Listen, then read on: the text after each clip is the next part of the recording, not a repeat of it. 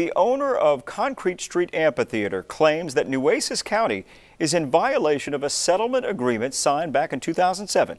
He is now putting the county on notice. The county is in the process of building an amphitheater on the Richard M. Borchard Regional Fairgrounds. It's part of a contract with the construction company ABM.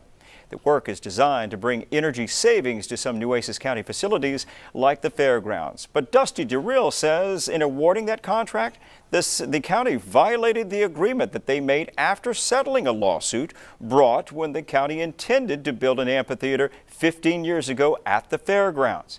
As part of that agreement, the county must meet several terms, some of which include holding a public meeting, commissioning a study to determine the viability of an amphitheater, and utilizing competitive bidding. We would like to know what the financial impact is. We would also like to have the input as to the justification of building a publicly funded entity to compete against private industry.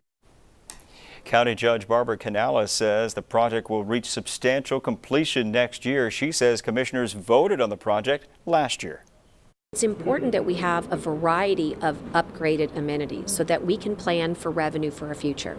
You can keep everything the same and therefore no change gives you no change, or you can decide to invest in your community. The commissioners are scheduled to meet Monday to discuss the work on the fairgrounds amphitheater.